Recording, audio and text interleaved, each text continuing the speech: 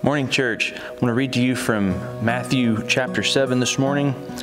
Jesus says, "Ask, and it shall be given to you. Seek, and you shall find. Knock, and it shall be opened unto you. For everyone that asks receives, and he that seeks finds, and to him that knocks it shall be opened. Or what man is there of you, whom if his son asks bread, will he give him a stone? Or if he ask a fish, will he give him a serpent?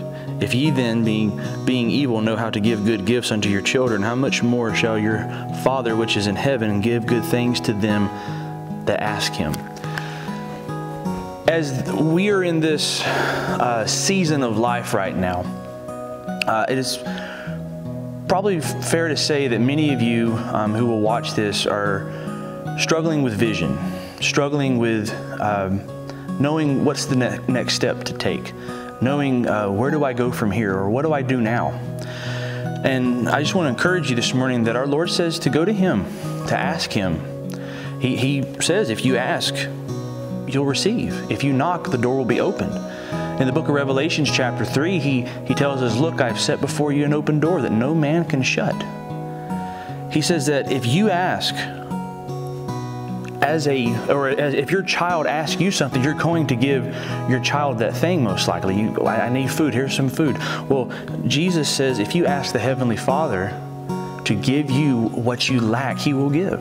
If you lack vision, go to God, ask Him, "Hey Lord, I need vision. Could you impart vision to me?" "Lord, I need wisdom." James tells us that. James says if you lack wisdom, ask of the Father who'll give to you liberally. You lack wisdom this morning, ask and He will give.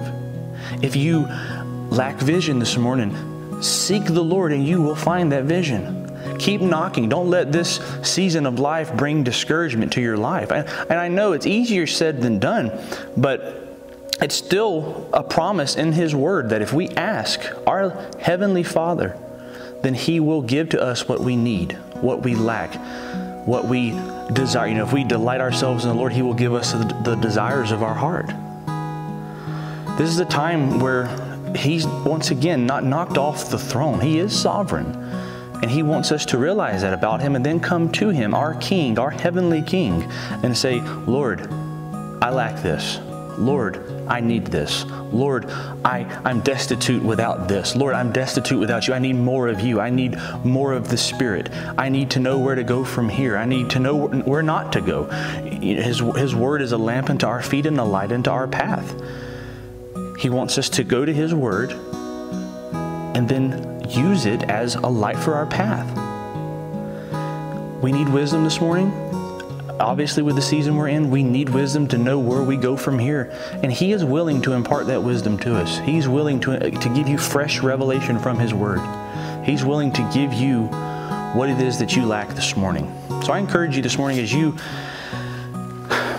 are in this same season with me, that you would go to Him and you would seek, you would knock, you would ask for the door to be opened, you would ask for wisdom to be imparted, you would ask for vision to be given to you, and I promise you, from the basis of His Word, that He will give it. God bless, church.